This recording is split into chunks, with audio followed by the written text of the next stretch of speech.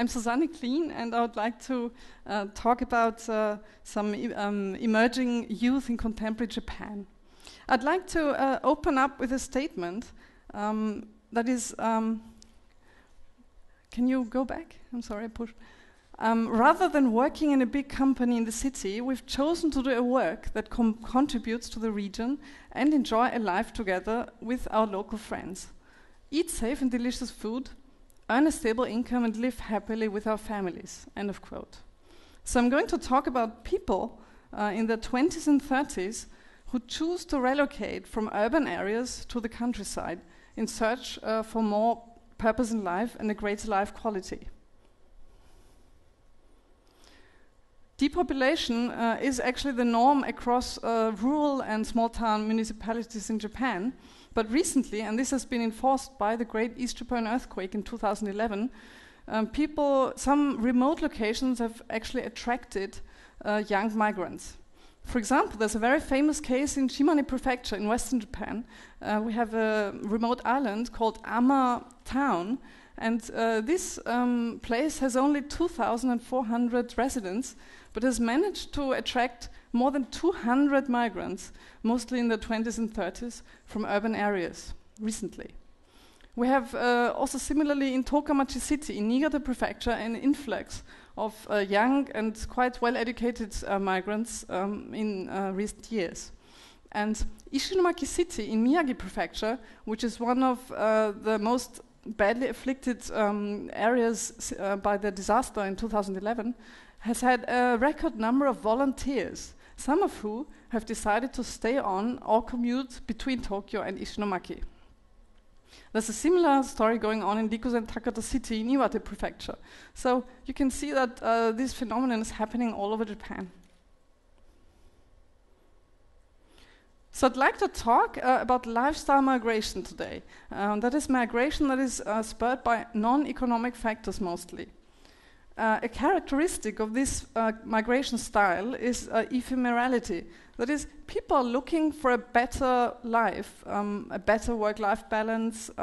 They're trying to achieve non-material affluence and a meaningful life in general. So if they cannot achieve this boost in life quality, they tend to move on to other places. Apart from that, obviously self-realization and the aim, aspiration for purpose in life, ikigai in Japanese, is quite a big factor here. So my research project is qualitative in nature. I usually refer to interviews and participant observation, sanyo kansatsu in Japanese. That is basically I go out to places, talk to people, try to join in activities in order to get a sense of what values and lifestyles people have. This study focuses on migrants between 20 and 40 in Shimane Prefecture, Niigata, Miyagi and Iwate Prefecture. And I've focused on people between 20 and 40. Previous studies in lifestyle migration have mostly focused on people after finishing work and retiring and moving to rural areas. So the innovative feature of this study is first of all this young age group, and also I actually try to research people all across Japan. So it's quite a big sample. I've talked to 30 people in depth now. So I'd like to share two case studies with you to give you an insight why people choose to relocate. First, I'm going to talk about Abe Hiroshi, who is in his mid-30s, and he's a graduate from the Department of Engineering, Kyoto University.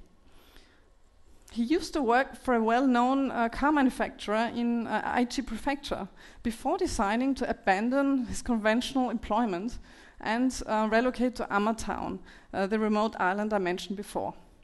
He has set up a company with a couple of other migrants in the 20s and 30s, a group called Meguri no Wa. And this group is active in mainly in three areas: regional revitalization, education, and media. So the idea is for the company to make a social contribution by boosting the local confidence in the attractions and strong points of that island and hometown. But at the same time, they also hope to attract non-local migrants to the area, both as visitors but also as long-term migrants. And Abe's heightened sense of life satisfaction can be seen from this statement. Quote, "Right now, I enjoy every day so much I cannot describe it." End of quote. So although Abe has relocated to this remote island, he has been moving around both in physical terms but also in virtual terms, because he makes frequent trips throughout Japan to talk about his activities and network with other groups, but also does he have a very strong presence on the internet, using social media and to share his experiences and network with other people with similar concerns. The second case I'd like to talk about here is Tada Tomoyoshi, who is a graduate also from Kyoto University, Faculty of Letters. He used to work as a company employee in Osaka in finance consulting for several years. And then in 2008, the Lehman shock happened, and he decided to abandon conventional employment and move to Tokomachi City in Niigata Prefecture with his family. He's now doing something completely different. That is, he's now engaging in organic farming and regional revitalization. So we can say that on the one hand, he's engaging in manual labor in a very classic sense, but at the same time, he also has a very strong internet presence. Apart from his Facebook account, he writes a regular blog about his activities in the small mountain village called Ikitani, where he has moved to. And we could say that his lifestyle is actually going beyond the classic urban and rural divide. So he's moving around both in physical but also in a virtual dimension by using social media a lot. So we can say there's an increased interest in the good life in Japanese contemporary society, and this has been enforced by the disaster in 2011. We also have a trend towards clusters and networks. That is, people with similar values tend to get together and share their experiences. We also have lifestyles beyond the urban and rural divide. So people tend to move to and fro, and there's no clear-cut divide anymore. So we could actually talk about rural spaces in a novel manner. That is, previous research has focused on rural areas as an open category. That is a place where you can engage in social experiments. There's also been the term post-productivist countryside. So you have countryside being assigned a new meaning after classical manual labor. And we also have the notion radical rurality. Personally, I would like to call for envisioning countryside not as a polarized opposite to urban areas, but I'd like to see it as a coexistence with urban areas. Because if you look at these cases of migrants, they're moving a lot between spaces, and there's no clear-cut division anymore. Another innovative feature of this study is that I bring in the concept of subjective well-being into this lifestyle migration. So obviously migrants have their personal preferences and lifestyle choices that have been a key factor in shaping the decision to relocate. But on the other hand, the interpersonal elements play a big role in their well-being. So obviously, positive human relations, having a network with peers and other people makes a big difference, apart from the physical and existential dimension of well-being. So, and this brings us to this network factor I've referred to before. That is, a lot of these migrants actually have kind of neo-tribal elements getting together in informal networks. They share accommodation, they share offices, and they also engage in barter in order to make up for the lack of disposable cash, because they abandoned previous conventional employment. So we could say that contractual groups in the classical meaning, such as companies, have been replaced by effectual tribes, and they tend to be very unstable and temporary in nature. And also, they tend to be not bound by geography. That is, people have nomad lifestyles, and they also rely heavily on social media, as I mentioned before.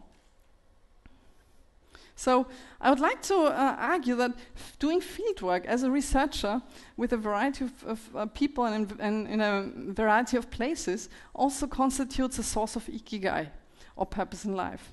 Because in order to get valuable data, you obviously need to establish a relation of trust with interviewees. And this in turn calls for intensive interaction with many various different actors. So this is a picture from fieldwork I did with disaster volunteers in Rikuzen Takata, Iwate Prefecture, in the summer of 2012. I'd like to argue that well-being, subjective well-being, is made up of three factors. Good life quality, and this actually is a picture from my favorite restaurant in Kesenuma, a Japanese fish restaurant. Second, obviously, enthusiasm for work. That is, doing a work that you personally deem meaningful. Apart from, and this obviously exceeds economic factors. And also, last but not least, positive human relations. So what is my message to potential students now? I'd like to invite you to join us at Hokkaido University in doing fascinating fieldwork in various regions across Japan. I personally believe that sustainable research requires human growth, and this you can achieve by interacting with a variety of actors.